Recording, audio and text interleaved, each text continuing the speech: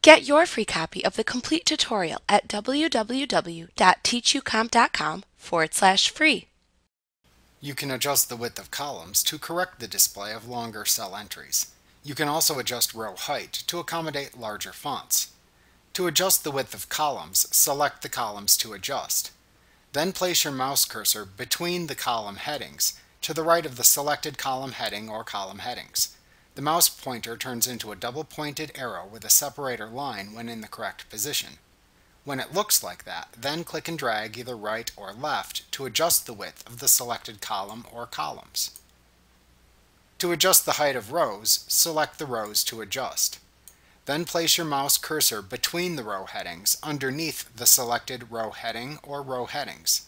The mouse pointer turns into a double-pointed arrow with a separator line when in the correct position. When it looks like that, then click and drag either up or down to adjust the height of the selected row or rows.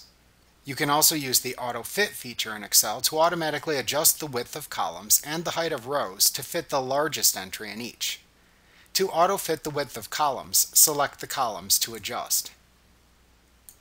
Then place your mouse pointer between the selected column headings to the right of the selected column heading or column headings. The mouse pointer turns into a double-pointed arrow with a separator line when in the correct position.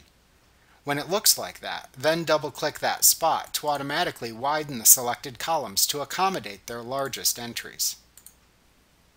To auto-fit the height of rows, select the rows to adjust.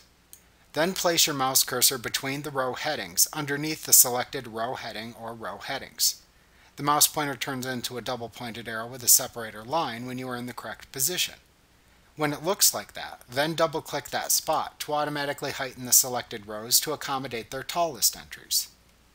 Like what you see? Pick up your free copy of the complete tutorial at www.teachucomp.com/free.